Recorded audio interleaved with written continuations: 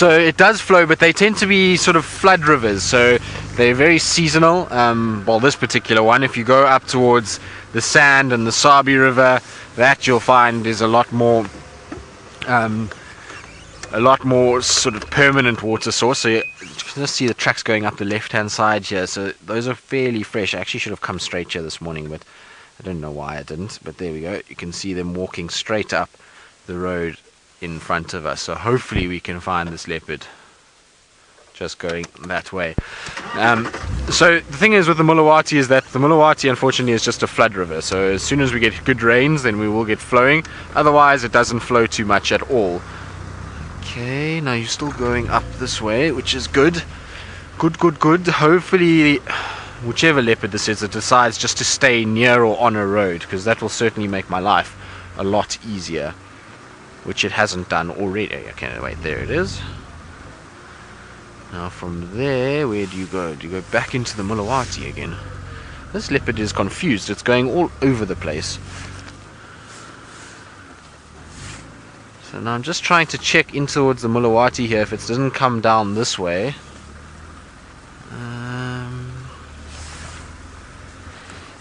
See, following on foot is always a lot easier because you can step by step it. In a vehicle you sometimes miss a track, which I think I must have, because I don't see any tracks actually coming down here. Turns out she's not lying right here, is she? That we just missed it.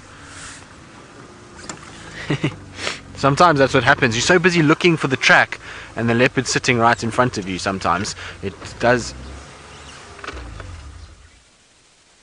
Just listening to the birds, they seem okay. I thought they were starting to make a bit of a noise, which could indicate that there was some sign of something, but it seems as though everybody's all right there.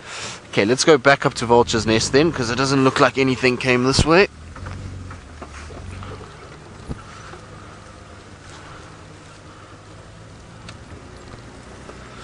Sometimes also they'll cross on a section that's not on the sand, and then it can be a little tough to actually figure out where they went.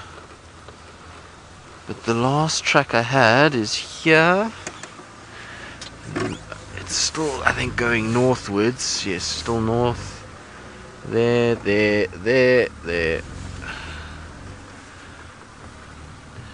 Still going up the road. Okay, so we've still got them at least going this way, which is good news. It means that hopefully this leopard has not gone into the Mulawati from here, because where we are now, the road no longer continues up the Mulawati, which is not ideal, because it would be a lot easier to find this leopard if the road did continue up the Mulawati, especially if it's gone in that direction. You just drive the whole way in it like we've been doing this morning already to find these tracks. Okay, they don't go that way. Do they go this way?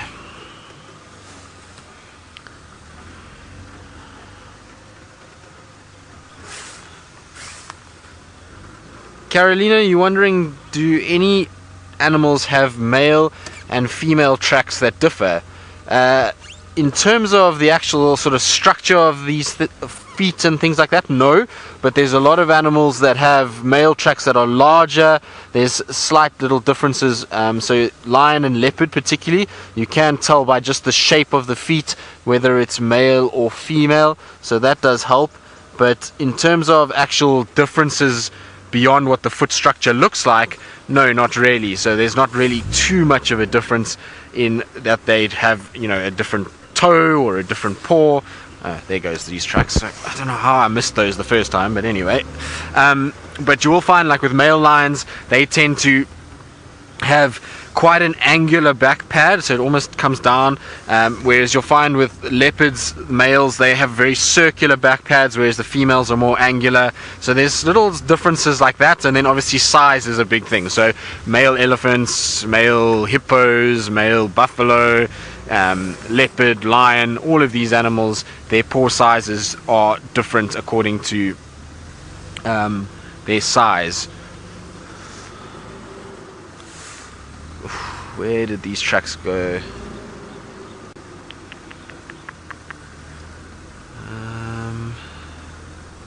Seem to have lost them now. They seem to not be here anymore, which is not good. I was hoping that they would still walk along the road a little bit longer, but I don't see them anymore. I mean, maybe what's this? No, that's hyenas that are there. So this leopard is turned somewhere. We're going to have to try and just figure it out. And the only way to do that is probably to be on foot.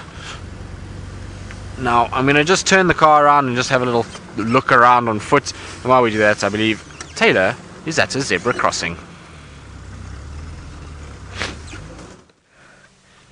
It's finished now. That was just the end of the zebra crossing. There was a couple of them and one wildebeest that crossed the road, but they're in Buffelshoek now. I don't know about those leopard tracks. They veered off the road going in sort of a northerly direction. And then I had a look. I can't see anything crossing, but I can't see any tracks coming back either. Serious mystery. So I just want to go back to this junction over here. That's with, well, where the Buffelshoek sign is. And see if I can figure out where the animals have come from. Otherwise we're going to go back to those elephants. I don't really like chasing leopards around and then sort of coming up unsuccessfully. It's never fun. Let's see.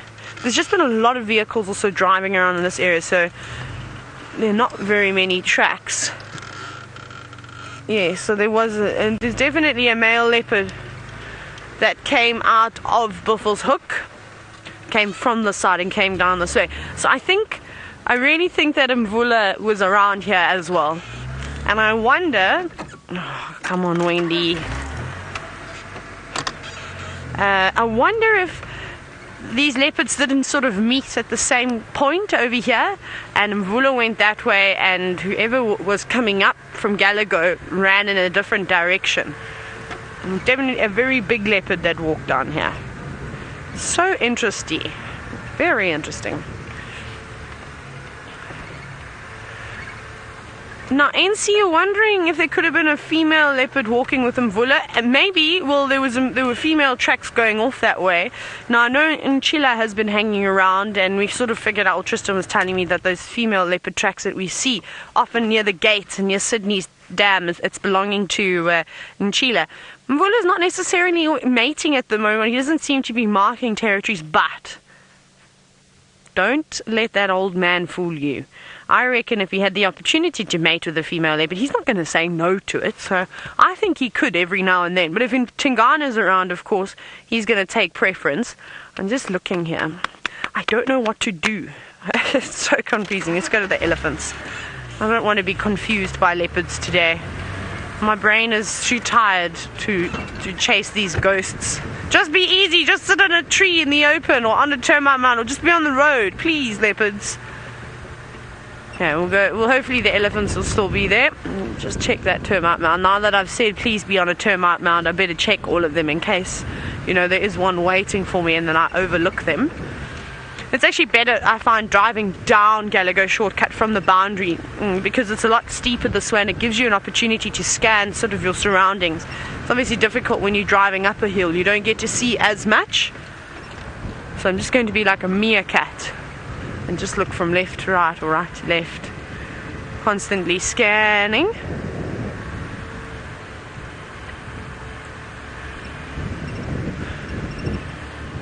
Now, Tipane, you're wondering if the animals are close to any cities or towns. No, not exactly here. We're quite far away. The closest town, proper town, is Hoedspruit. I'm talking about one where you have a post office and all that type of thing. Probably a city hall. There's a city hall. Yeah, there must be one in Hoedspruit.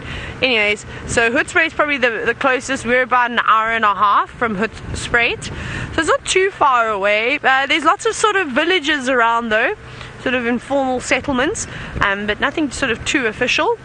And the biggest city is Nelspruit. It's very far away from us, and of course Johannesburg is about a 6-hour drive from here.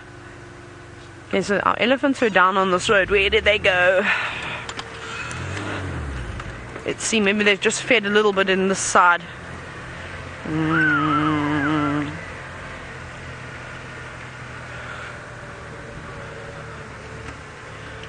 it's that terrible time of the year where it's a change of season. It's warming up, but it's also still cold. So if you come on safari around this time, bring chapstick or lip ice. It's so important.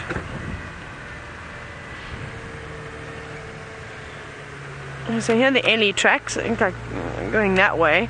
Now, David, you're wondering if it ever gets cold enough that we get frost. I have yet to see frost in the Sabi sand. I don't think it quite gets to that level. Where I'm from, though, I often talk about it. I'm from the Eastern Cape of South Africa, so the southeast coast. I used to, in winter, do many safaris in the frost in the morning. It was horrible. It was so cold. How did those elephants just disappear like that? It's ridiculous. The animals are not on my side today. It's fine. I'll remember that, animals. Remember when you want to be on camera and you just, putting on a show? I won't show you to anyone. Not tracking. I definitely won't do that. I don't know where that elephant is now gone. Maybe it went back down Gallagher shortcut because there's nothing here. You see anything, Seb? Just vanished. It's burrowed. It's gone into a termite mound. It's too cold. Okay, we'll turn around here. So many nice trees, lots of boer beans. They've all got their lovely green leaves. They really are standing out at the moment. It's windy, so we need to just push a few trees out of the way when we want to turn. I did give Wendy a stern talking to, but I don't think it's really worked. She's sort of like the child that doesn't listen. You always have one of those. I was that child. My mom would tell me something and my siblings something and they would all listen, and then I would do the complete opposite. Wendy does that. Perhaps it's payback. Okay, so our friend the Ellie popped out over here and then went down. I'm so sorry, elephant. Maybe the elephant is teaching me a lesson. Perhaps it said, that is the last time that I be turned down for leopard footprints. I'll show you, Taylor. I'll just vanish now and you won't get to see me at all. I think that's what's happened. Or it's just gone into the drainage line. Let's see.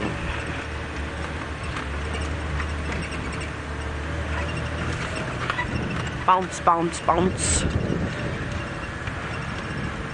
How does one call an elephant? Hey, Seb, do you know? No, I also saw it. Now we're doubting ourselves if we didn't imagine it. No, I definitely saw that elephant. I heard it and there were footprints. Maybe it was Dumbo. Perhaps Dumbo popped in to visit and it's now flown away. That's amazing. Just shows you, and even though the vegetation has thinned out so much, it's still possible for these animals to disappear. Well, if we don't find this elephant, we might have to pop into the hyena den there. Well, I reckon at this rate, though, those hyenas would have up and moved in, suitcases on their shoulders, and and moved on. I love the bush. I always say the bush has got the greatest sense of humor. It tests your patience like you have absolutely no idea. Now, Douglas, you're wondering if I've had a chance to go and admire the new hyena cubs. I haven't, so maybe today will be the day.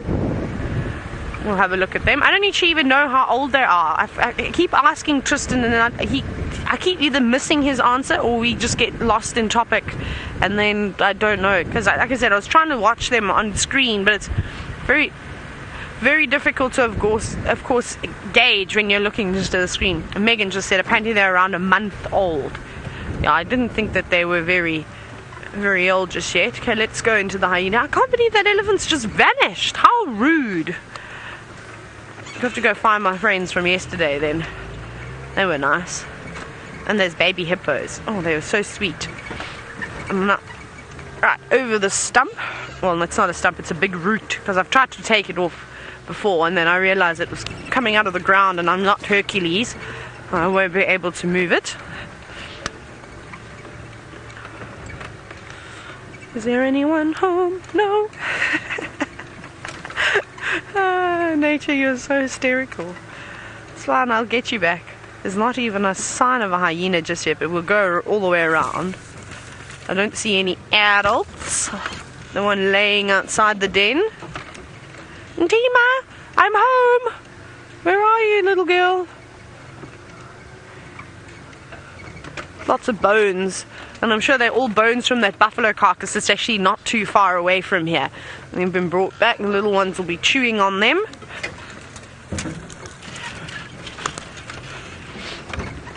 Okay, we'll go through here. I know Tima does like to lay on the other side.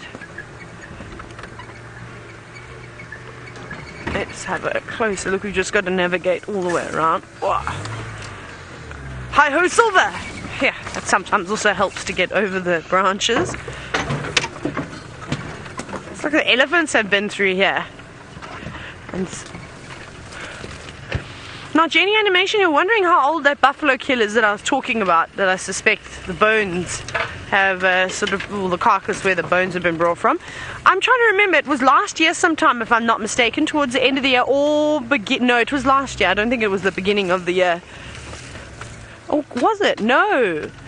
It was, I think that one was from when we first discovered it. Sorry, I'm just thinking to myself, I think that was a sighting when we sort of realized that there was something wrong with the Nkahuma lions, and we noticed that some of the females didn't look too great, and that the youngsters, it was around the same time sort of with Brain finding that one cub that unfortunately passed on and couldn't walk anymore. I think it was around there. I remember having that sighting, and I panicked because one of the lioness's legs caved in, and I said, it looks like she's got hip dysplasia. And of course we realized it wasn't, it was the white muscle disease. So it was around then. So when did that happen? Was that February? End of January, beginning of February, I think that was, of this year. Goodness, time flies. It felt like that was just the other day. Okay, so no hyenas, sadly for us. And the birds are even flying away from me today. Ugh, Wendy, you are in low range. You should not be doing this.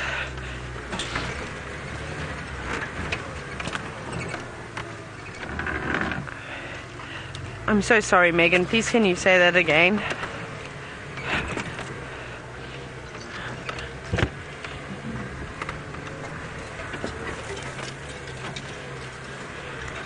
Oh. There we go. Now, GDH, hello. You said that perhaps the bush realizes that we need to catch our breath, and that's why it's being so quiet. Possibly, that's definitely the case. I mean, like I said, that's how the bush is really. Some days are fantastic. I mean, how was my first drive back? It was amazing. But I also thought it was too good to be true, to be honest. I don't know why. Every time I come back to work, all the animals run away. Maybe it's a sign. Maybe I must run away too. No, I won't be running away. I like to annoy everyone here. It's like a little side job. Okay, so hyenas failed us, elephant flew away, leopards, or someone's just walking around with leopard prints under their shoes and playing games with us. Let's go down Vuyatela access, and then let's go up Aubrey's Road, and then back towards Buffels or Cutline. And maybe those leopard tracks that we had, they did a sneaky and they actually veered off into the bushes. I actually don't know. We'll see if we can get any birdies around here. At this rate, we're going to have to start playing the Franklin game. I think that's going to be the only thing. Or maybe we'll try and go find some of those spike thorn flowers. Oh, you know what else has started to get flowers on them? There's an African grey hornbill. Where are you going to land? Land, please don't carry on flying. Please give me something to talk about. Okay, it's around the corner. We'll see if it'll stop again. There's the scented podacaceas have started getting their flowers. I found one at Chitwa Dam. It was beautiful. I did have one and then pricked my finger this morning, so I threw it on the ground. I was very angry with that plant. You can see them, but they're flying. I mean, otherwise we're going to stop and look at a fork-tailed drongo if it doesn't fly away from me too, because the African grey hornbills, they seem to be on the go constantly. Hang on, there they are. And we have to find a gap. Are you going to sit still?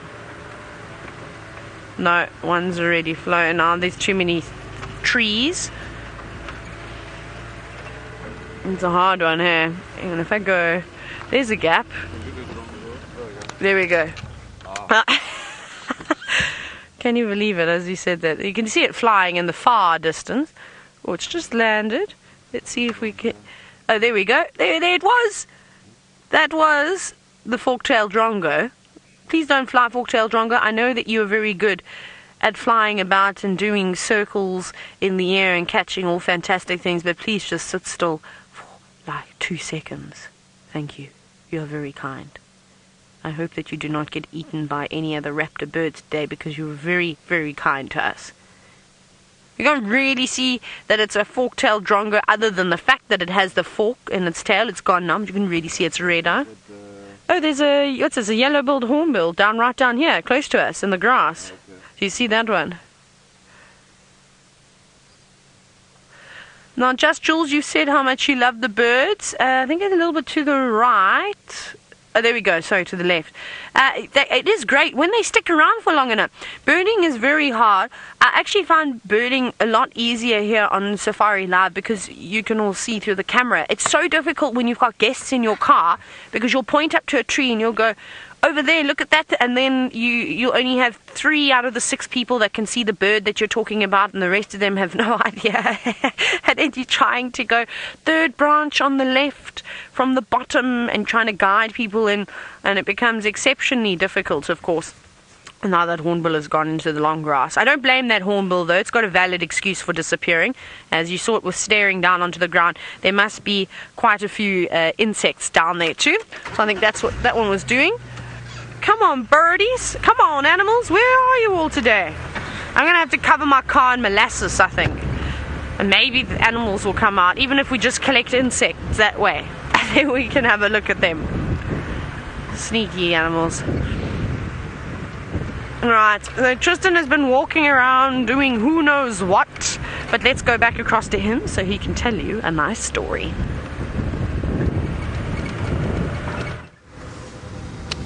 Well, we've been trying to track this leopard who's just up and down everywhere. There's tracks, I went, because they go back towards the Mulawati, and there's just literally footprints of leopards all over the place. So it looks like Tamba and Tandi that have been walking all over the area here. I mean, obviously it could be Husana and Shongile, but it looks more to me like Tandi and Tamba. It's in the similar area where we've been seeing Tamba quite a bit, so to me it looks like him. Like I say, I could be wrong though, but it's interesting how the tracks just turned around on the road. So we were following them up Nyala Road South and they kind of just disappeared, and I thought maybe it cut into one of these drainage lines, but I'll show you now what happened with the tracks. I marked them off here, but effectively he was walking towards me now, and then right here he just turned around and went that way. So he's out on the road. Tandi's tracks come and then they cut into there. So the two of them are somewhere in this general vicinity. I've walked all over there. There's just tracks up and down everywhere on the banks of the Mulawati.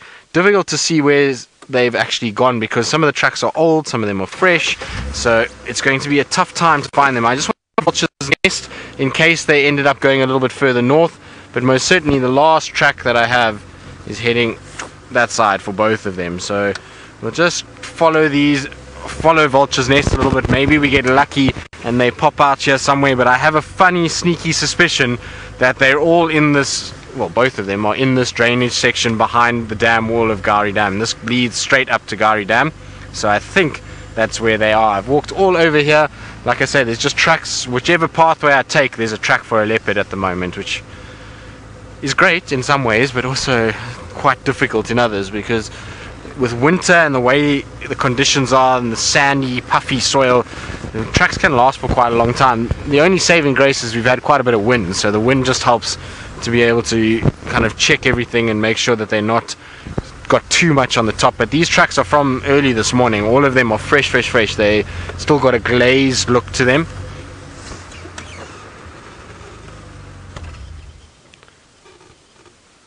Squirrel's alarm calling on my right hand side.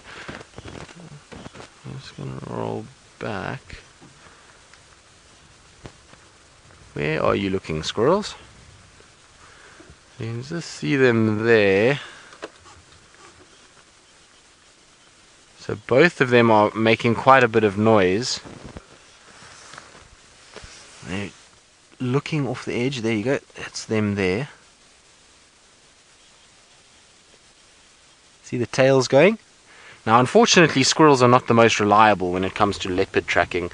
You find that these guys shout for anything. There's a breeze, there's a rustle in the grass, they start to make noise. So they're not great, but you can use them with kind of leopard tracks and just check the area, because sometimes you'll get lucky and there will actually be a leopard somewhere here. But they're facing on the other side of the tree by the looks of things.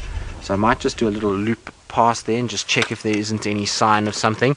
The problem is with them up at the top there like that, they often can see, again, much like the baboons this morning, can see quite a long way. There is a termite mound here. Well, certainly something has upset them.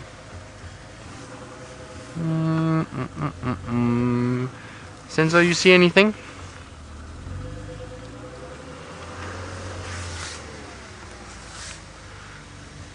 Makeup girl, you say you've never heard a squirrel make an alarm sound. Well, here we go. We'll try and stop a little bit closer so you can hear it. Hopefully they won't run away. They generally are quite fixated on what their alarm calls, so they don't always move when you come through. But I'm just checking because they seem very upset about something. Wouldn't it be nice if a little leopard popped its head up? Oh, they've run now. So they were just on this branch over here, but they've just moved off. I was hoping they were going to stay there, but they seem to have moved at this stage. And no leopard that I can see anywhere here. It is so thick though that it is potentially that there could be a leopard right by us and we just can't see it. Oh, they seem to have calmed down a bit now. Oh, well, let's carry on. Like I said, it's very thick in here. It's going to be almost impossible to follow anything through this. I remember once trying to follow elephants here, and it was a disaster trying to keep up with them in this. They really just move around all over the place, and it becomes near impossible to follow them. And that's a big grey animal. You can imagine something like a leopard, how difficult that will be. I'm just trying to get it so that I can get my aerial through without having Senzo to drop it down and for us to lose signal. Careful, Senzo. Sharp thorns everywhere. It wouldn't be leopard tracking if it wasn't for sharp thorns. They always a part of the process.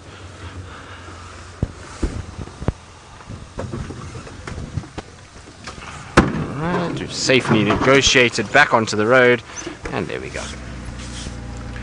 Okay, well,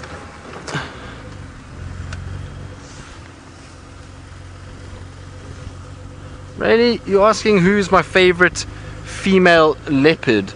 Well, Tundi is my favorite, that we see here, so she is my favorite. But yesterday I think Shongile captured many a heart, even more than what she probably has before, just given that she stood up and she really tried her best to kind of front up to Tundi, who's a bigger female by a long way. If you looked at the two of them together, you saw that Tundi was much larger and bulkier. So I think Tundi is, but Shongile is fast becoming a close second. Unfortunately, my favorite female that of the younger generation we don't actually see here. Her name is Tiani, and she's a little bit to the west of us. But she was my kind of favorite young female behind Tundi. But now, unfortunately, we don't see her. So Shongile, I think, is going to have to replace that. Now, we've got some dwarf mongoose, so it's not the predator we're looking for, but they are still predators that we get in this particular area. And you find them sitting often on these mounds, just absorbing some sunshine. So as soon as there's a bit of sun, these guys are there and just trying to warm up. And I don't blame them. This morning was so cold, and you can imagine a little one like that, or a little animal like that, must get freezing during the night. So a bit of sunbathing in the morning to warm up is definitely in order. And this particular termite mound is always popular with these dwarf mongoose. I see them here most mornings, and they're lying up, and it's a nice big grouping of them, business as they are called, as a collective noun, a nice business of mongoose that sit on top of our termite mounds, and they then absorb the sunshine and play around and groom each other and just generally get ready for the day. You can see a bit of yawning going on, very typical of anything waking up really. But they are super cute little animals. I really have a soft spot for these guys. So I believe a lot of you agree that they are very cute, and especially when they start grooming themselves and they wrestle around. It's always funny because sometimes it starts as grooming and then it gets a little bit more kind of play fighting, and eventually then they end up rolling down in a ball. It all is quite something to watch. So I always like spending time with these guys. They're up to something all the time. The thing is though, is if they're out and about like that, it's highly unlikely that a leopard is walking around very close by, because if these guys had seen a leopard, they would have been bolted into their mound and wouldn't have come out for some time. So that leopard must be more towards the Mulawati side, which unfortunately is going to be very difficult because the vulture's nest now goes away from the Mulawati where we are, and we can't see too much here. So we're just going to have to hope and pray that one of these leopards is just somewhere out and about, that we can actually see it from the road section, or we get lucky and that we hear an alarm call and we can get a bit more of a pinpoint area for the Mulawati, because it is a long stretch and it is seriously difficult to negotiate inside there. It's not an easy section to drive, and to drive aimlessly through there is going to just end up in flat tires and poor Rusty getting hurt. Now you can hear that the wind is just starting to pick up a little bit now, so hopefully it's not going to be anything like what we've experienced the last 2 days, and that it drops down, because the wind is what's been making it very cold. The sun has been quite warm, but as soon as that wind comes up, it's just got this icy chill, and that will be because of the snow on the mountains. There was snow in the Drakensberg, so this cold wind comes off the plateaus and off the escarpment and then down into the valley when we get these cold fronts that arrive. So that it comes from the southwest, the cold front, and the wind then picks up along that mountain range, and that's why it ends up being such a cold wind. Now you're asleep. How cute is that? Anna-Marie, you say these mongoose look so very soft. Well, Anna-Marie, they do, don't they? I've actually held a dwarf mongoose. They are very soft little things, and they certainly take care of themselves. They're always grooming and making sure the coat is in good condition, so they are quite soft. And also very sedate this morning. There's a bit of yawning and certainly lots of sleeping going on. The one there is completely passed out over the mound. It's kind of flopped itself, so the one right in the middle, in the center of all of them, is flopped itself over the mound, and look at that. It almost looks as though it's no longer alive the way that it's sleeping, but it most certainly is. Oh, you've woken up now. Excellent. Very cool. Right, let's leave our little dwarf mongoose to themselves and carry on Vulture's Nest and see if we don't get lucky with something here. I still think that these leopards are not far away. Given that they were seen at the dam, I'm pretty sure they're somewhere here and somewhere in this immediate vicinity. It's just a matter of finding that exact point. And while I do that, and while I search around and hope for the best, let's go back to Taylor McCurdy and see where she's been and what she's been up to and whether or not she's had any luck of her own. I'm so confused as to actually what's happened around here last night. We picked up female leopard tracks coming from Vuyatela access side, sort of just before Aubrey's Road, then going back towards Gallagher Pan side. Then I've still got those male leopard tracks that we were following earlier that came from Buffelshoek and went along the fire break, and then I also had male leopard tracks going southwestish down Aubrey's. I don't know. So I initially thought, okay, maybe it's the same. I'm confused. I really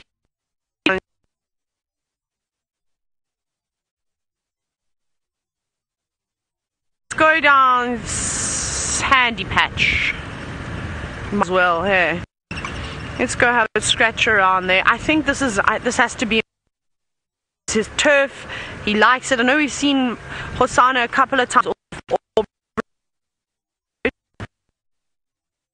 Really got a particular favorite from all the big male leopards, the territorial boys in this area.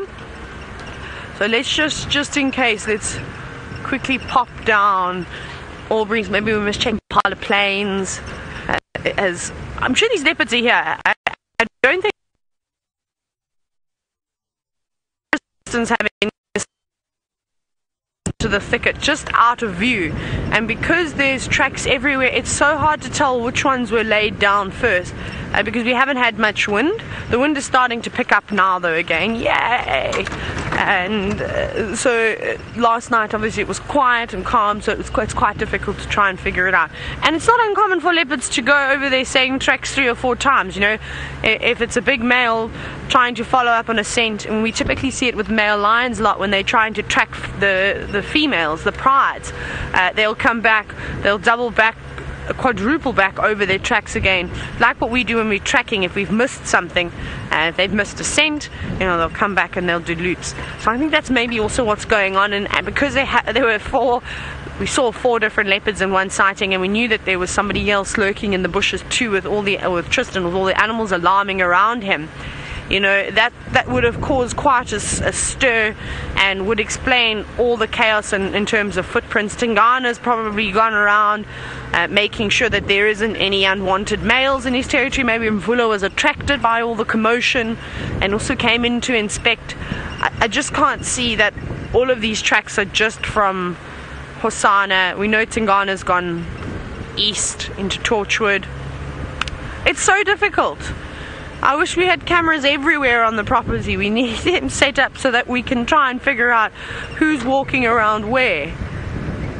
Like I said, they probably, you know, could quite easily have 5 or 6 different leopards on this property at one time at all. Hello?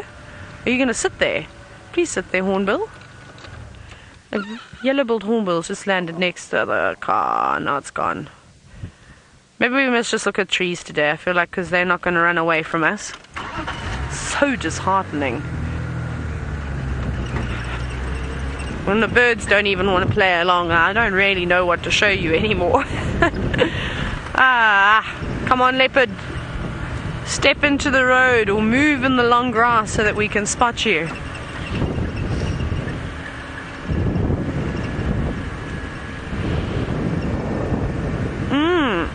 Now James, you're wondering what is the most aggressive territorial dispute I've seen amongst leopards.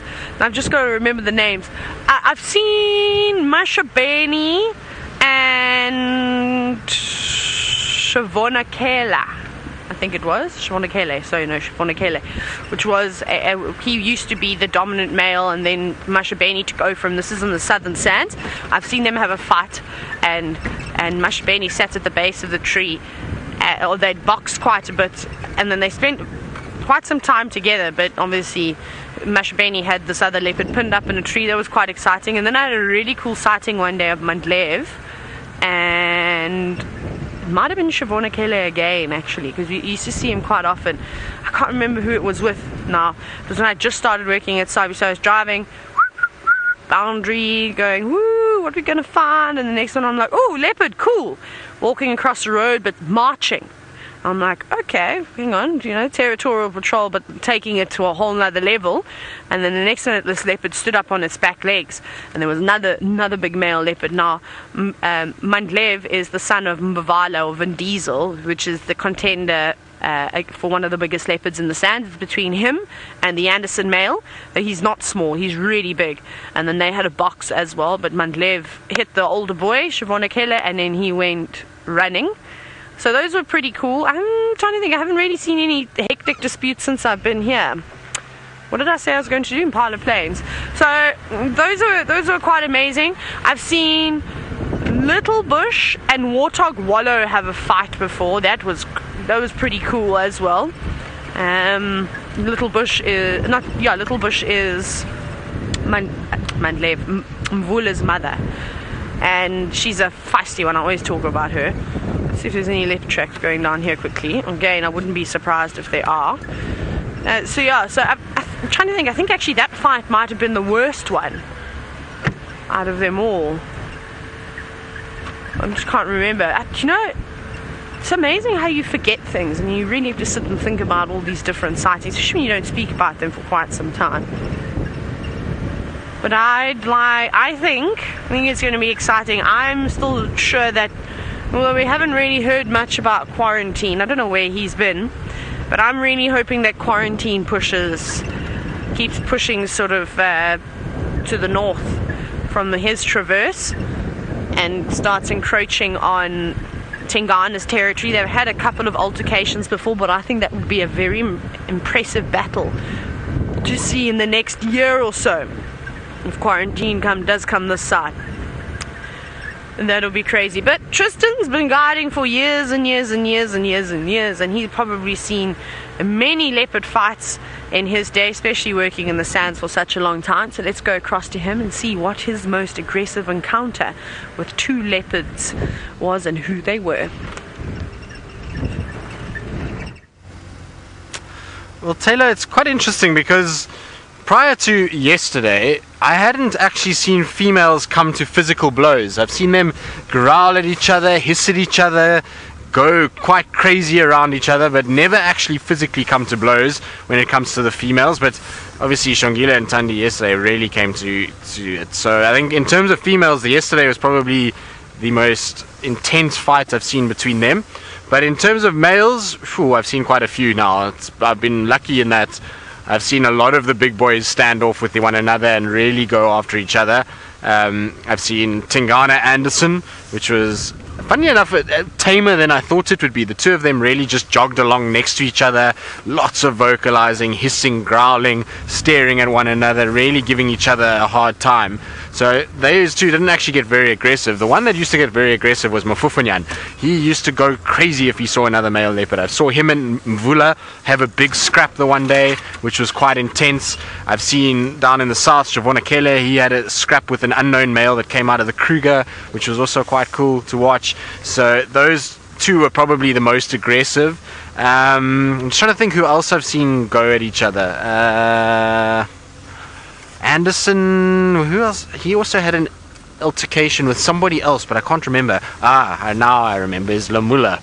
And actually, we're not 100% sure what happened there because Lamula was never seen after that day, but Lamula had a warthog kill, and Anderson came in and just smashed him and literally came in, took the warthog, chased him off. There was lots of vocalizing and salivating, and they came to blows, and Lamula had a nice big cut. And then the last we saw was Anderson on the warthog, Lamula starting to move south a little bit, and then that was the end of it. He was never seen again. So I don't know if Anderson went after him from there, and Anderson had quite a few cuts and scrapes and scars when we next saw him, so I wonder if he maybe just didn't get involved. I don't think anybody ever confirmed what happened to Lamula or found him, but he was definitely also went missing after that altercation. But that was quite intense. There was definitely a lot of growling and hissing and carrying on, and like I say, a bit of a physical blow that were delivered too. Now you might be wondering what I'm doing driving around the bush in the thickets. Well, I'm just coming to check. This little section of the Mulawati, we never check down here. We never look properly. So it's a worthwhile place just to come and have a little scratch. And you never know what could be lurking. There could be something sitting right here. And we have been driving around all morning, and yet it's here. Well, and what we do see is a yellow-billed hornbill, actually. So it's not a cat, but our yellow-billed hornbill is looking ever so delightful in the sunshine. It's just sitting, having a bit of a groom. Now hopefully it will turn its beak and we'll be able to see its beautiful yellow color. Now don't put your head that side. Oh, there we go, that's better. A bit of cleaning going on. Must have had a meal recently. I often find these guys, once they've had something to eat, they'll then fly up onto a branch like this and they rub their beak on either side so that they can clean up everything, get rid of any bits of exoskeleton if it was a beetle, if there's a grub, any bits of its body fluids that might be stuck on the beak, and just make sure the beak's in good condition. But I'm surprised that this bird's got its mouth open like this. Generally you don't see their mouths open like that unless it's quite hot, and that's when they'll practice gulaf flutter. So maybe it's had a bit of a morning of interaction with another hornbill. Sometimes you'll find they'll fight over territory and it's built up a bit of heat, and that's why the mouth is open like that, or beak should we say, is open like that. Strange. Always got a blocked nose. Snazzy, you say it's such a cool bird. They are cool birds. I like hornbills. They've got a lot of character, and they're not the brightest bird, make no mistake. You often find them, if you've worked at any of the lodges, you will have a story of a hornbill pecking at its reflection. So it sees itself, and because they're quite territorial, it will try and chase off this reflection. It wants that one to go away, and so there's lots of kind of pecking at the window, and they headbutt the glass and they go a bit crazy.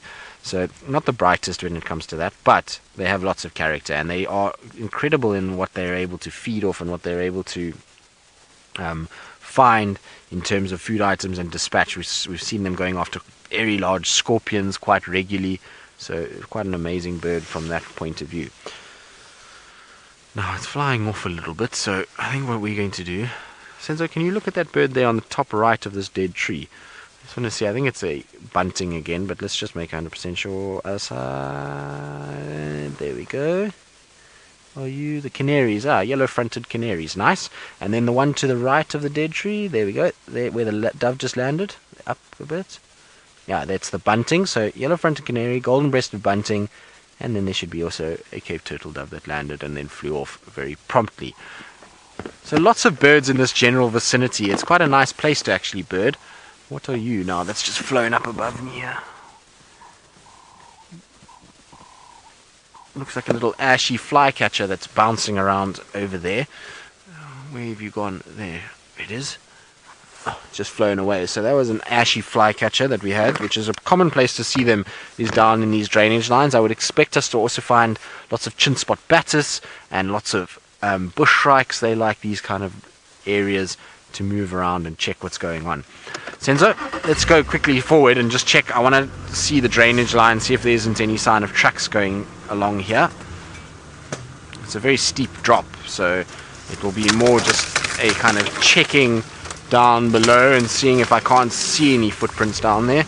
It's going to be a bit tough. I thought it would be a little bit closer than what we actually are. So let's actually try and find a different place to check. I was hoping that we could be able to see into the drainage just a little bit better than this, because I can't see nicely at all.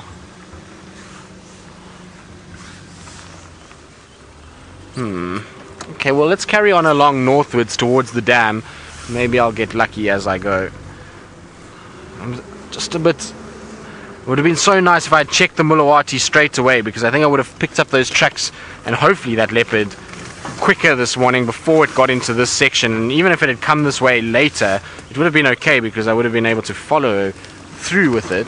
It's just now that it's here, it's very, very difficult.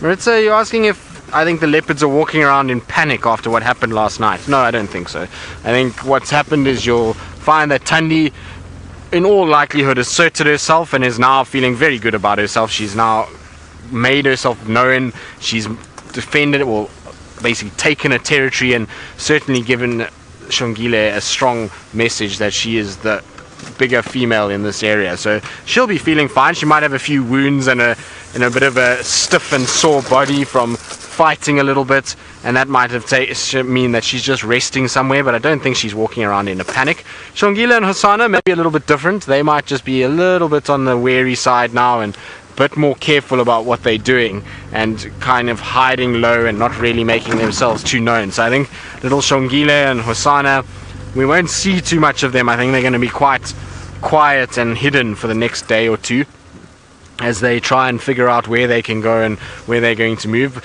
The encouraging thing though is that Taylor has found tracks for that male and female walking together, so I'm hoping that that's Shongile and Hosanna that are together still and they walking around in each other's company. It will be good news if they are. It means that hypothetically at least Shongile has got that added sort of protection of Hosanna, because at the end of the day, when a leopard sees two leopards, it's generally a little bit more nervous of getting involved, like what we saw last night. Right, I'm going to just have a little walk around here, just quickly check in this drainage section, see if I can't see any tracks. While I do that, let's go across to Taylor, who I think is also having a similar morning to me in that everything seems to be hiding.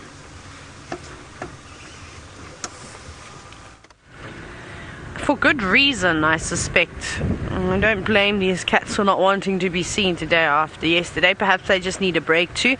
We're now driving Gallagher shortcut for about the 500th time this morning to try and figure out if this leopard is still around here. I'm sure it is, just hiding about, but it's, again, it's some Wurtie thickets. We can't go in there. That's the hardest part. But I also don't want to put too much pressure on, so it's a good thing that there's all those trees here.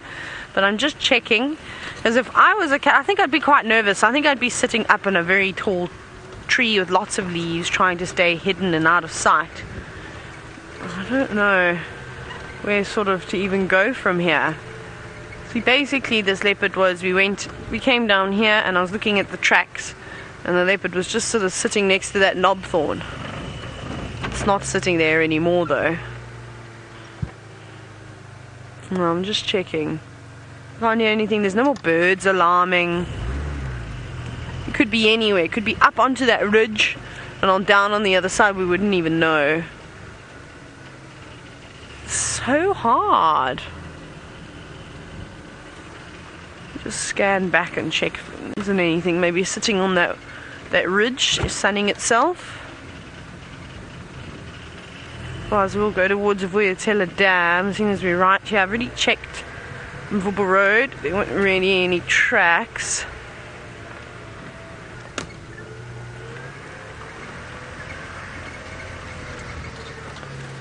And it's important to listen to what the animals are saying. So, goodness, another thing is my earpiece won't stay in my ear today.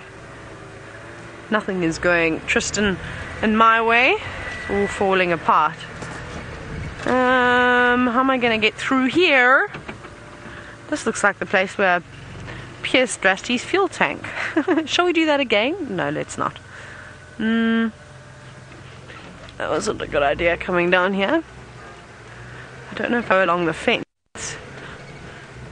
Let's try go along the fence.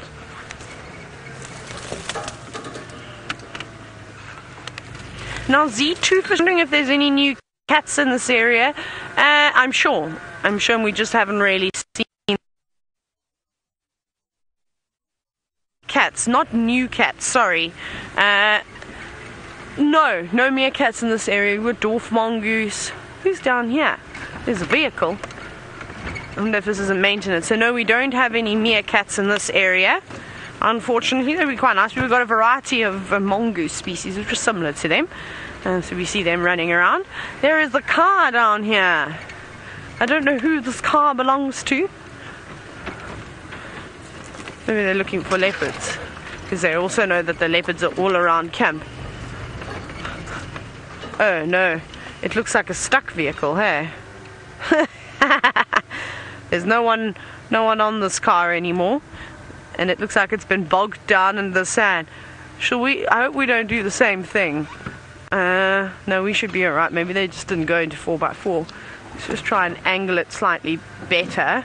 Looks like it was a tractor coming in here. Do you think we're going to get stuck as well, Seb? How much fun will that be? You ready? Yeah, it could be the sighting of the. Just watch your head here, Seb, because I can't go too slowly.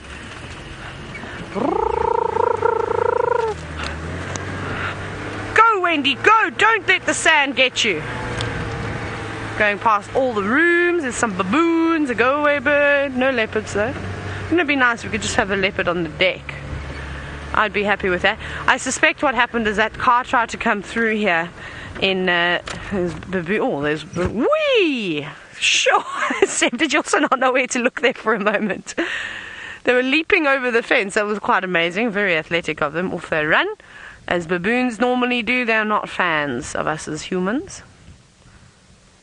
Yeah, I've caught you in the lodge doing things that you're not supposed to do. Good, run. They'd always do this. They know safari times, and as soon as the guests leave camp, in the baboons go. They test all the windows, all the doors to see if somebody was silly and didn't lock their rooms properly. And well, good luck if you have accidentally left a window, even just slightly ajar. You can forget it. All your things would be scattered everywhere, and they would have eaten absolutely everything. But they've stopped now. Stay out here where there's lots of nice jackalberries that you can feed on. Stop going and harassing the nice people. Although it does make for an experience. You know, it's funny the first time you get raided by monkeys and baboons, and then it's not funny anymore after that. So how cool is that? I'm going to show you while there's no guest here. Well, I hope someone doesn't walk out and decide to take a shower now, because that would be so awkward. But, so here we're at Vuyatela. And look at all the cool outside shower over there. How amazing is that? I have to show you this. So imagine standing, having a beautiful outside shower, and then you hear that soaring of Tingana as he comes patrolling by. And there's also a little bushbuck walking into frame. Hello, little one. You've seen a leopard, have you? No, you look fairly relaxed. And Bushbuck and Nyala are always in and around camp. You can see why the leopards go into camp so often. Isn't that nice though, being relaxing there during the day, nice little day bed, sit out, sun yourself, and see if the animals come past. The elephants love it around here, and they're feeding in the drainage lines. So that's quite cool, don't you think? So I just thought I'd show you what some of the rooms look like, in case you were wanting to come and visit us. It's always best to have a room, in my opinion, if there is one available, either on a dam or on a drainage line. Because it's, favored areas of the various animals. But I think everyone is out on safari, but we won't look as we go past the rooms, just in case. Oh, I've seen some awkward things driving past early in the morning. That's why we try and avoid them. But no leopards. And those baboons, obviously, you could see they didn't seem to be too bothered. They weren't shouting at anything. They were just running away from us because they know they'd been busted. Okay, so we'll try to find a way out of here now. So I think that leopard is in between where the tent is and sort of that drainage line that just runs below where all that Tamboti area is. That's most certainly where that cat is. And hopefully it rests nicely today, musters up some courage, and then we'll be able to find them all again this afternoon. I don't know how much luck we're going to have now with trying to find a leopard. Who knows, maybe I'm wrong. What have we got here? We can hear the lapwings. Leopards are shouting, not the leopards are shouting, the lapwings are shouting. Let's see if we can look at them. I'm just trying to find a pathway that leads me back to the road again. Oh, there's baboons. And now, lapwings, I'm not going to drive over there and squash your eggs. I'm not an elephant. Oh, they're having a dispute amongst themselves. There's 3 adults there. They're obviously trying to chase away someone else. Yes, there we go. That's obviously the intruder. They're not having any of it. Charging over again. Look how quick those legs go.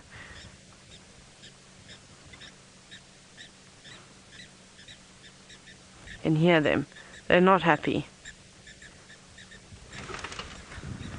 Let's see if they're going to go in for another chance to charge it. Actually, I don't know where the other one's gone now. I think it may have flown away, in fact. Good job, Mr. and Mrs. Blacksmith Lapwing. You chased the intruder out. And then there is even a little go-away bird just down on the side of the dam. I think it came down for a drink. Alright. Go-away bird watching its head. It's those blacksmith Why are you getting chased now? Well, William, you're wondering if these birds can live peacefully together. Apparently not this morning, but Go-away coming, he just desperately wants a drink. Can't get a chance. Go-away bird, I think you need to go to another dam. So yes, they can. We often see them moving around in food parties together where they'll try it'll benefit each other, by feeding at different levels, flushing out various insects. So that helps. Also, safety in numbers is very important. However, the blacksmith lapwings are notorious for being exceptionally territorial, and they chase almost anything, as we've just witnessed yesterday. We were watching the blacksmith lapwing chase a bird, probably about a fifth of its size, the little three-banded plover away. They do not tolerate anyone, but we know that they have a nest around here. And unfortunately, they haven't had much luck with rearing any youngsters, as the elephants squashed their last nest, and I think there was one chick too, which is very sad. So perhaps that's why this lot are being so territorial. But again, it's winter. The water's drying up. Mr. and Mrs. Blacksmith Lapwing, you should know better, and that of course the animals are going to come down and drink here, because there isn't many other places for them to drink from. So, you can't really blame the other animals. They need to come here too. That's a lovely reflection, and we might as well take advantage of the reflections, because I don't think we'll have any of them this afternoon. I think we're going to be in for another windy day, I'm afraid. Beautiful. Given up now, chasing everyone, now just going after all the insects on the top of the water. Oh, it's a bit deep, yeah, you don't want to get lost in there. And then flying back across to the other side of the dam. I'd seen some doves that it didn't quite like the look of. Yes, you chase those laughing doves away. I also wouldn't like to be laughed at by them. Distracted again, looking for food. Oh, here comes that lapwing again, one on the right that keeps being chased. It's just come back in. Have you not learnt your lesson? Surely. Just standing there going, I'm not doing anything. I came here for a drink. Oh, this is a great spot. This was the pan that was happening, you know. Now, are you taking a gamble by going in that direction? And here the others have started chirping. It's coming in very quietly, though. I don't know if it's maybe a male trying to steal Mr. Blacksmith Lapwing's mate. That could be a possibility. They've both come together now. They're keeping a close eye out on this fella. You be careful. I suspect it's going to be short-lived, though. They're probably going to go charging in. I love how it's going, I'm not doing anything. I'm just having a little nibble over here. Yeah, they're coming closer.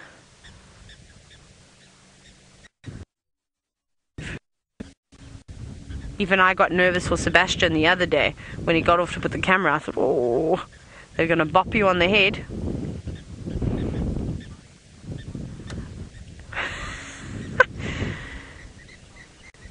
Mr. Blacksmith Lapwing doesn't know where to focus his attention to. He now chased all the doves away again to the other side of the dam. It must be exhausting having to protect constantly. It looks like some rain. It does. This is normal though. This is just a seasonal pan. It fills up. I suspect we're going to get some early rain though. Well, I'm hoping that we'll get some early rain up in the north and not in the south, and then maybe that will be attractive to the animals like the buffalo, and then they'll come up this way. Maybe that's what we'll have to rely on.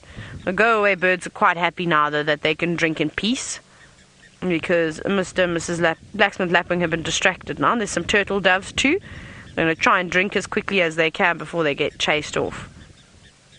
But it's a very popular dam. It's so great to actually sit and watch the dam cam throughout the day, because you'll get monkeys coming through, and the baboons, and impala, inyala, maybe the odd bushbuck. And then of course there's plenty of bird activity around here. There's the dam cam there. Are you finished having a dispute? What's the story? That's a strange thing to see when you're out on safari. It looks like a light, hey? But it's not. That's the camera. Oh, yeah, be careful. I don't know what that Blacksmith Lapwing is doing. It just got sort of chased now.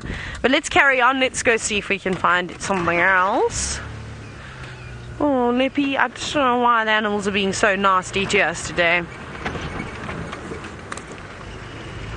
It's not necessary to tease us like this, but we'll keep navigating around and hopefully find some wonderful animals to have a look at. Let's go back across to Tristan. He's been out the car for quite some time. Hopefully he hasn't come up empty-handed yet again.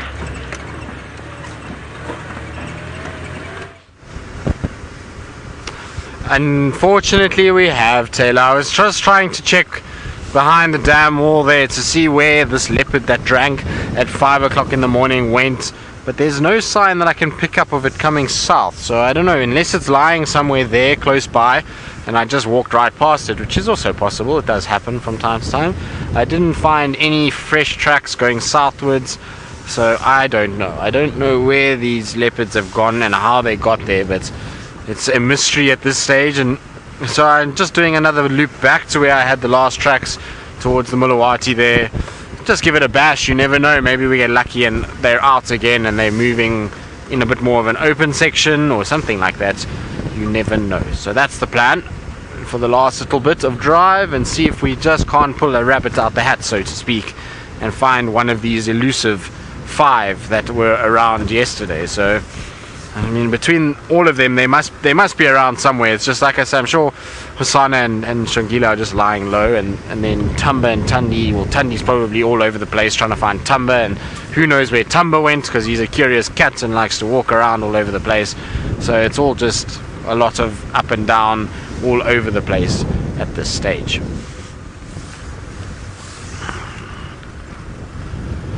But I can tell you that Tingana is another story altogether, because he came through and was found crossing into Mala Mala. So it's amazing how far he walks. Now he walks a long way, and to imagine from Djuma Dam at 12 o'clock at night. By 6:30, 7 o'clock he's already crossing to Mala Mala.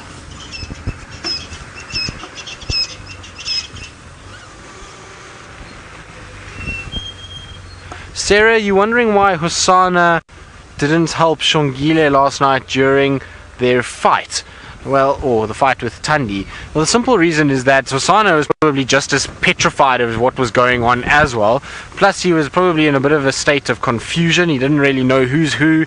And once he realized that Thandi was not Mom and that Shongile was fighting, he actually did go and lie more with Shongile.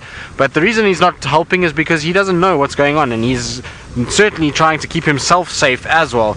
And that's a little bit of the reason. He's got no kind of cause to go after a female. He doesn't want to get injured himself, and so he's a little bit nervous to do anything when it comes to them. So that's why he just sat there and watched what was going on. Also, he directly wasn't being attacked, so he was getting off quite lightly because, you know, at the end of the day, Thandi was not going after him. She was actually fairly placid with him at that stage. So that's probably what I surmise. You never know. Sometimes they can get a bit upset and try and help out, but as far as I could see, that there was no way that leopard was going to go anywhere near those claws and teeth and Thandi growling. I'm sure he was just completely confused as to what has actually happened today, or yesterday, should I say.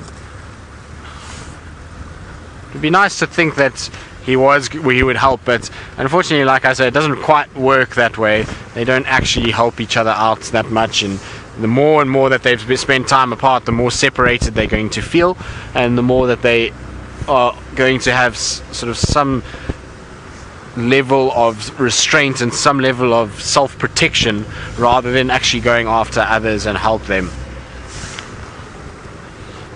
But those leopard tracks that are going there are very fresh. It's the same ones that we were following up the Mulawati. I don't know, this leopard must be somewhere here. There's just so many little hiding places for a leopard around this area. Lots of little quarry thickets and places where it could be very difficult for us to actually see anything. There's little dips and troughs and drainage sections and quarry thickets. And you'll be surprised how easily a leopard can hide in this, in plain sight, especially a leopard that doesn't want to be found. You might find Thandi's not in the mood at all today, and she's just hiding in a thicket somewhere. But let's just do a little loop through here and just see if we don't find something.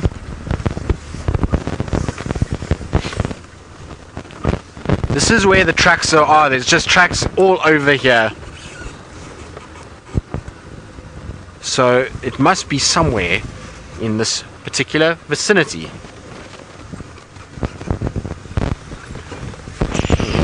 Now it's a pity that Chelapan actually doesn't have any water in it anymore, because maybe that would keep them, or make them come out a little bit of this thicket and come and drink. It seems as though they're kind of sticking to this dense bush area and not moving too much out of it. But the last tracks I had are just parallel with where we are now, inside on the other side of the Mulawati, so that's why I'm here, just to check on this side in case they're not lying here somewhere. I'd imagine whichever animal is around is it going to be starting to bed down for the day. I don't think they're going to move around too much more. It's starting to get a bit warmer and there's a bit of wind blowing, but nothing that I can see.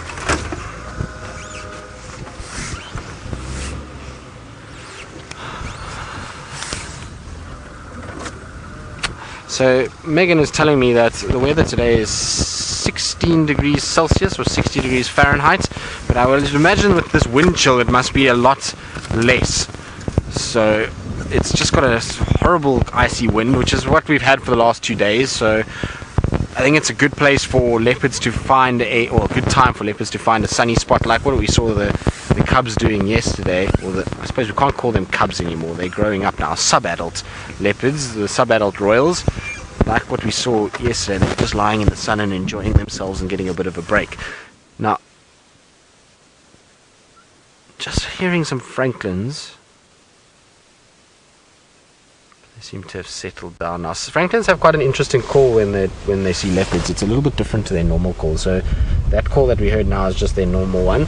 But this is the last place I had tracks. So it's just in this whole vicinity here, this big tall tree. Just on the other side is where tracks came down into the drainage, and in that drainage section is just tracks up and down all over the place. And then there's some even on top here in these thickets.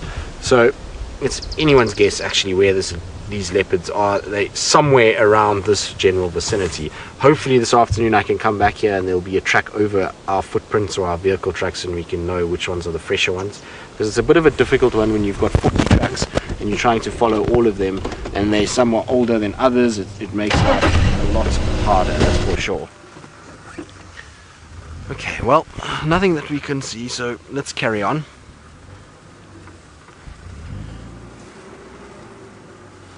Right, I believe Miss McCurdy is also, like me, having a frustrating morning when it comes to mammals, and so she's decided that she's going to do a little bit of the avian looking and look for some birds. If they would cooperate with us too, Tristan, but they're not. Except the blacksmith lapwings. Perhaps they're going to have to become my new favorite bird, because that seems to be the only bird that I'm able to spot. And the go-away birds. And the turtle doves. And the rest of them are also hiding away.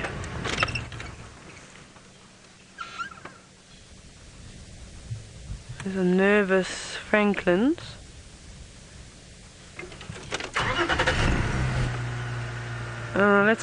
We know it, we might as well. Let's try and poke our nose in here.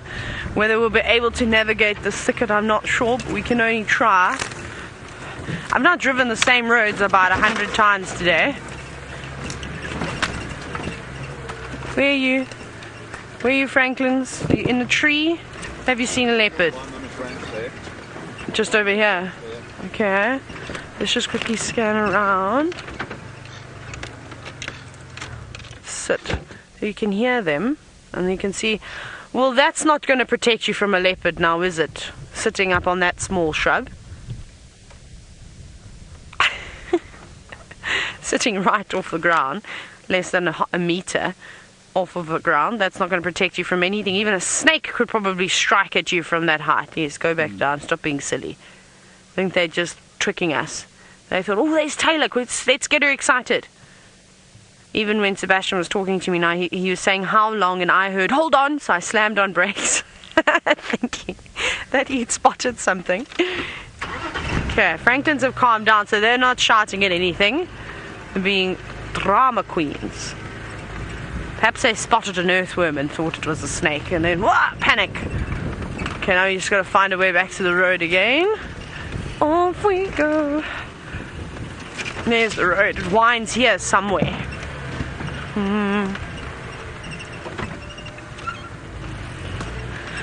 No, Jake, you're wondering how far apart Tristan and I are from each other. I have no idea where Tristan is, but here's a buffalo skeleton. Hello, buffalo skeleton. Just hanging around here, not doing much. I don't know where Tristan is at the moment, but I'm just off Gallagher Shortcut. I don't think he's far. I think he's off Twin Dams, Chelepan. I think he's around their Vulture's Nest, so he isn't far from us at all. This is a buffalo that was eaten, I suspect. Well, actually, maybe not. Hang on, let me jump out and have a closer look. Oh no, there goes my mic pack. Come back here. In my pocket, you must go. Pull my jacket down again. Get all dressed. Maybe this one actually just died from the drought. Because this is all stomach contents. That's quite cool. Actually, that's really amazing. See how it's just, it obviously fell down and it died. It does look like something was chewing on the front of the nose of the buffalo. But this is basically its entire stomach contents. Now, we did see it quite often where the lions would go past, they'd feed on a buffalo for a few hours, they'd get up and they'd go to the next buffalo, because that's what it was like. I mean, we had the Nguhumas at one point pass 2 buffalo and then go to get another buffalo. It was a sighting with Byron. So these bones are beautiful. They're bleached. I think this is from last year. Very nice. Lots of ribs. I think almost a complete skeleton, actually. Hyenas have obviously been in here. There's a few bits and pieces that are scattered about, but mainly most of it is here. That's so cool. Okay, I can hear Roller shouting. We're only finding dead things today because they can't, like again, the trees and the plants, they can't run away from us. They don't stand a chance. Oh my goodness. Right, now how are we going to get out of here? Let's reverse. We don't want to go in reverse. We'll just go over these small little trees. Where's the road gone? It's over there somewhere. Oh no, sorry Wendy. Oh my goodness. Now, Jake, you're wondering as well if a vehicle has ever got stuck on Safari Live. Just watch the antenna. So, many times. Oh, so often. My favorite one was James. He got himself unstuck. But basically, you may remember it, he was in the Mulwati and he was testing it after we had all the rain to see if it was okay. It wasn't okay, he sunk. That was quite funny. I don't know how we're going to get out of here now. I'm just driving into thicker and thicker vegetation. Where's the road? It's right here. It has to be right here. Is there a gap that side though? There's no gap. We're trapped. Oh no. I'm glad that's going to hit us in the face. That's going to be a disaster. I'm stuck, everyone. Not stuck. I can't find a gap. I wish I could just fold the car in half and then just put it on my shoulder and carry it out, because that would be a lot easier. We might actually have to go all the way back around and try and find our way out. But there's been many vehicles that have been stuck. I've been stuck in sand before. I don't think I've been stuck on Safari Live, broken down lots and then tried to get home. That's happened, but I haven't actually been stuck in the sand or anything like that. Yeah. But let's go across to Tristan. I'm sure he's got plenty of stories to tell you about vehicles getting stuck.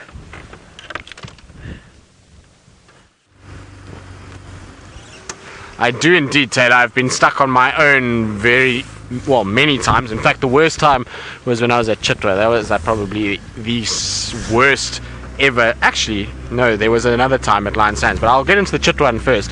I had just started at Chitwa. I was fairly new. My tracker was off tracking Shadow, funny enough, and he said to me, no, I need to take this road. And it was after a particularly big storm, and I had no idea that particular road at the time was going to be so flooded. It was just completely flooded. There was water everywhere, and I radioed him and I said to him, am I going to be alright to drive here? He said, no, you'll be fine, don't worry, go for it. Anyway, I go through this crossing, and well, there was no crossing there, so the whole car ended up being on its diff, and we had to get out, and we basically had to jack in a flowing stream, and we were about sort of, I would say, waist deep in water, trying to get a jack in, which soft sand because the water's flowing. It was a mission. Eventually we had to get a tractor that then pulled me out, which was quite something. So I definitely had lots of ridicule for that for quite some time, but that was probably the most stuck I've been with a vehicle. And then the other one that was quite funny was at Lion Sands. There was a section at Lion Sands, you're not allowed to do what we're doing now. You can't drive in the riverbed systems like this, and it means that if you do, you're going to be in a lot of trouble. And so the one day I found a leopard, and we hadn't seen leopard for a few days, and anyway I found this leopard, Scotia female, and she was sitting on the inside this riverbed system, and there's a small shelf much like what you see here, in fact a bit larger than this. There was a shelf, and then it came down into the riverbed. Now we were allowed on the shelf, and that was okay.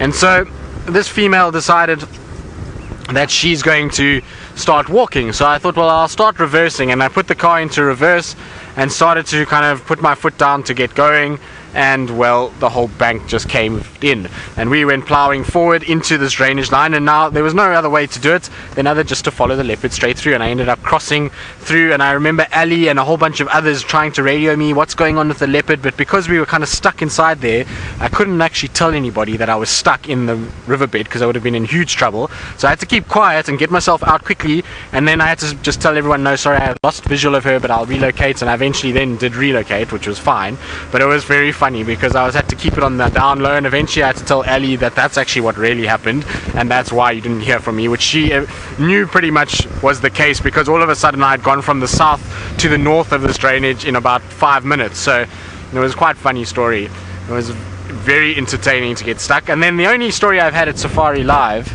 of people getting stuck is Connor. Now I was stuck the other day briefly with Tinyo, but we managed to get ourselves out, so it doesn't count as being stuck if you can get yourself out of it. But I remember Connor the other day, who was a little under the weather, and Connor came driving, and he's an intelligent young lad. He's probably got more intellect than most of us, but for some reason Connor had a complete brain fade as he drove the bucky, which is a 2x4, it's not a 4x4, and he saw Byron that was stuck on the other side with a bent steering rod, and Connor just went driving into the Mulawati as though he was driving one of Land Rovers, and very quickly did he realize that the Triton, or the bucky, is not going to be able to go anywhere, and it just dug himself in. So they had to then fix the steering rod, then they had to drag Connor out. It was all a big palaver, but it was very entertaining just to see how it all played out. Not one of Connor's finest moments, that's for sure. I'm sure Byron was having a good laugh and a good chuckle about the whole situation, because he came back to camp and was just laughing at Connor and saying, "What were you thinking?" And Connor just said, "Well, I wasn't really thinking, I just drove." So I would have loved to have actually been there and seen Connor's face when they got stuck. But it's amazing how many stories there are of people being stuck. I think the most vehicles I know of being stuck are one was on Cheetah Cut Line, and the other was at Chitwa Dam, and it was during the 2012 floods. The one at Chitwa Dam, we went down, we were trying to repair the dam wall because it was cracking, so we were packing sandbags and trying to make sure that that dam wall held, because obviously if that dam breaks, there's going to be a lot of camps downstream that are not going to last the flood that will come through. So we were packing the various places and trying to make sure that everything was okay. So we were driving down, and Land Rover, boom, stuck in this mud just on, and we'll go a different route. So we got the other Land Rover, and we then went there, and as we were about to start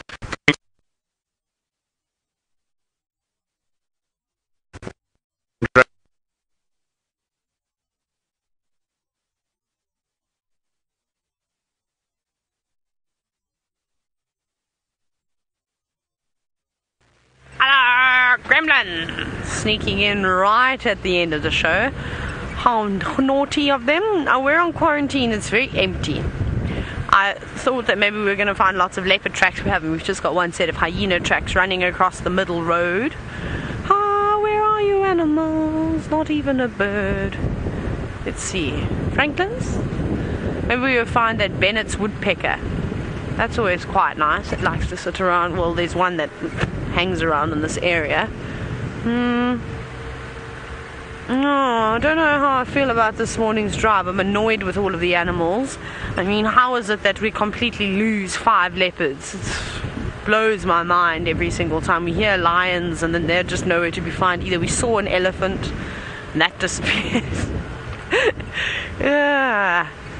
Not even any strange insects that resemble chameleons this morning either. So sad. I checked. I'm like, oh no, look!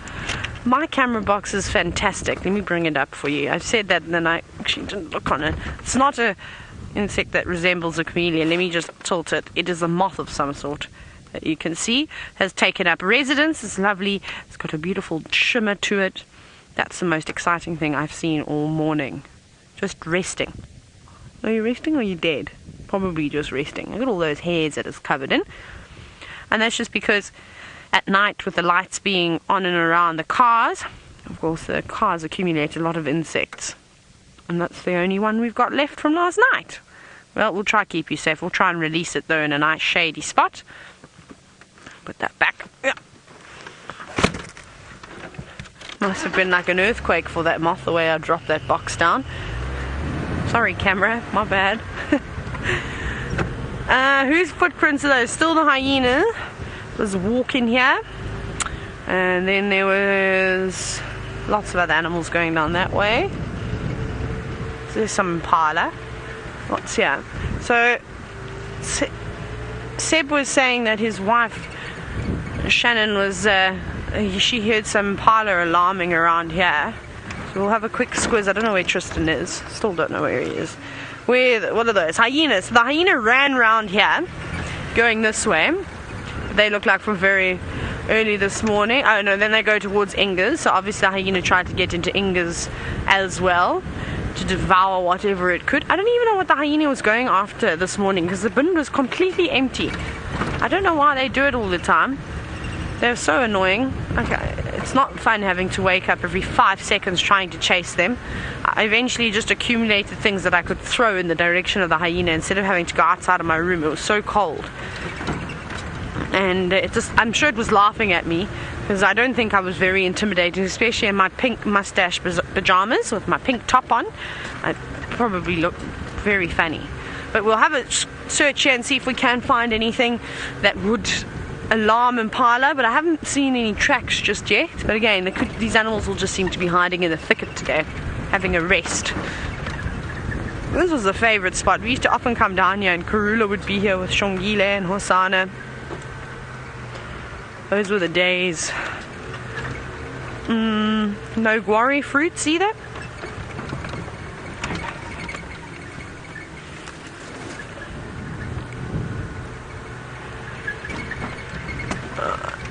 Wahlbergs haven't returned just yet. Hi, Nyala. Let me just go slowly because there's a... Please don't run from me. I'm begging you. I just want to look at this little... Don't hide. Please don't hide. They're so sweet. A family of 3. You are very fluffy. Look at that little one. Very fluffy back and tail. They're all still, I think, a little bit on the cold side. Even Mom, the one that's further ahead of them. Her coat doesn't look lovely and smooth, although their coats don't normally get as smooth as an Impala's coat. Well, they don't seem to have that sheen. The males look lovely, though. They've got those nice dark coats. Very sweet, that little one going over. And to say hello to Mom. Yes, looking back just to say hello to all of us. Thank you for sticking around, Inyala. You have no idea the kind of morning that we've had today. And I'm glad that the 3 of you made it out and didn't get taken by any leopards. But you better keep close to Mom. Don't get left behind. Off they go, just walking. They're going to move into this guari thicket, I think, for most of the day. Perhaps they've sensed all the leopard tracks and scents that are in the Mulwati, because Tristan was saying that there were just tracks left, right, and centre all over the show. So they've obviously come out of the drainage line, and it's a very good spot up here. You go to the guari thicket. And they'll be out of the wind. There'll also be a couple of things for them to eat. It's a nice shade. What are you going after? Are you looking for grass or little shrubs? Hard to see in the shade, isn't it? Head down on the ground. But again, they eat a variety of different things, just depending on the season. Predominantly browsers, but I have seen them grazing on the new green shoots that come around after the rain. Everything sort of takes advantage of that. But they're very cool. But we've been looking at a female and some youngsters. It seems as though Tristan has also found an Inyala, but a beautiful male.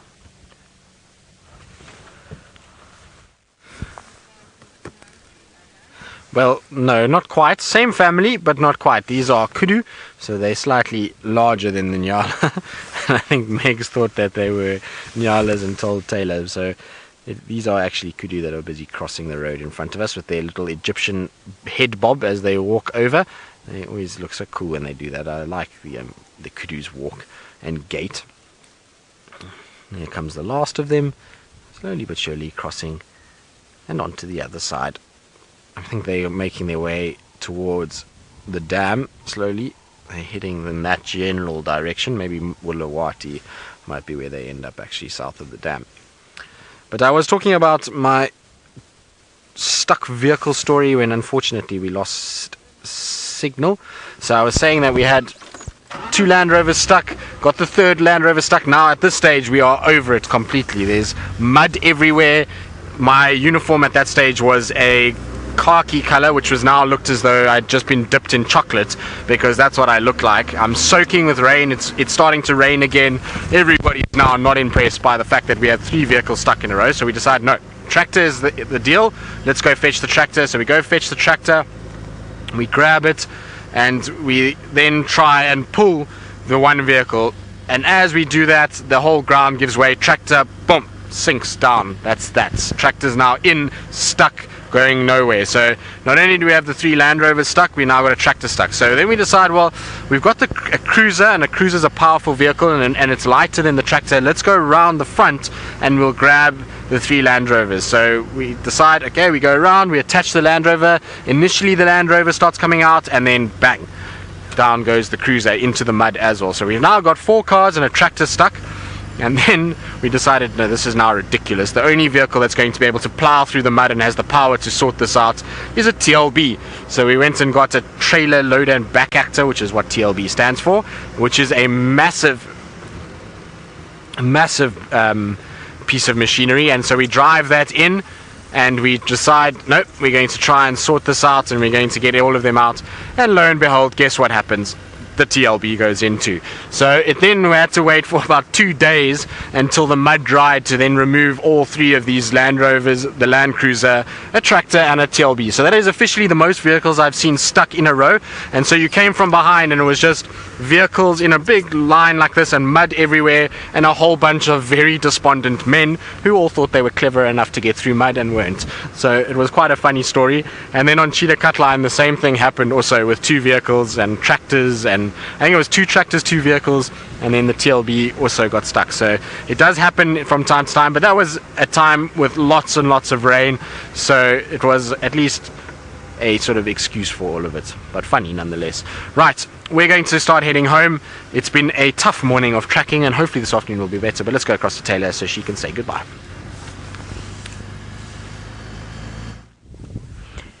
Well, at least we've got an animal. Towards the end of drive, I suppose, it's the Impala, and they are slowly making their way down now towards Vuyatela Dam, where I suspect they'll spend most of the day feeding along the thickets. Maybe stop and have a drink. Hopefully the blacksmith lapwings don't give them too much trouble at the edge of the dam, as they give everybody else quite a bit of hassle. But they're very relaxed, crossing the open in the warm sun. Hopefully they have a good day and don't get chased by too many things. And Impala, please hold thumbs. Please make sure that the wind doesn't pick up too much today. I know that you would appreciate less wind. And well, of course, we don't want any wind either for this afternoon's drive. One thing I can promise you I won't be doing this afternoon is chasing after leopards. I'm going to look for everything else but a spotted cat. And then if one crosses my path, well, fantastic. But it's hard when you chase after ghosts like we do this morning, and we knew that they were all around here. Just none of them really wanted to be around. But maybe the antelope, maybe the elephants will come back. Who knows, maybe we get lucky and we get to see a giraffe as well. That would be actually very nice to see the tallest animal in the world, I think. And I'm just scanning out in the distance, having a look at everything. There's lots of impala around, lots of inyala.